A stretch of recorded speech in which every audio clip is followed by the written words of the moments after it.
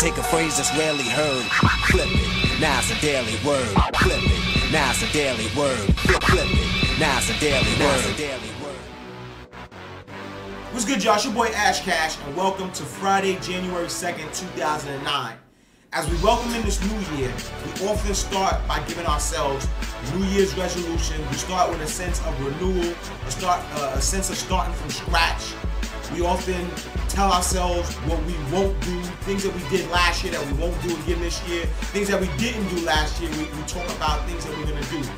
In that process, let's not forget to be grateful and thankful for the things that we already have in our lives.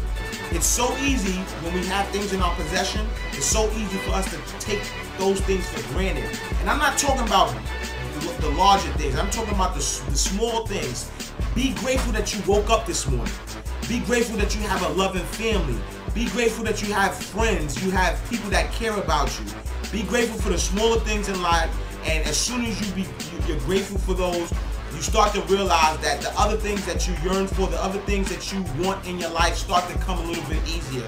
I'm going to leave you with this one quote, and the quote is from Sarah Ban Breachnach, which says, "Both abundance and lack exist simultaneously in our lives as parallel reality.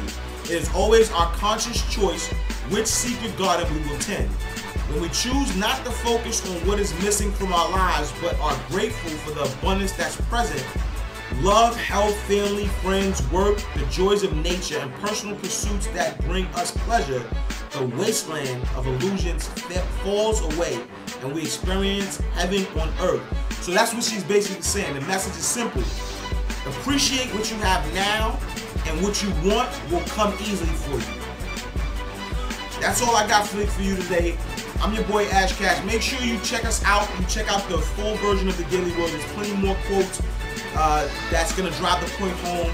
Check us out. It's www.theashcashshow.com. Have a great weekend. I'll see y'all next week, same time, same place.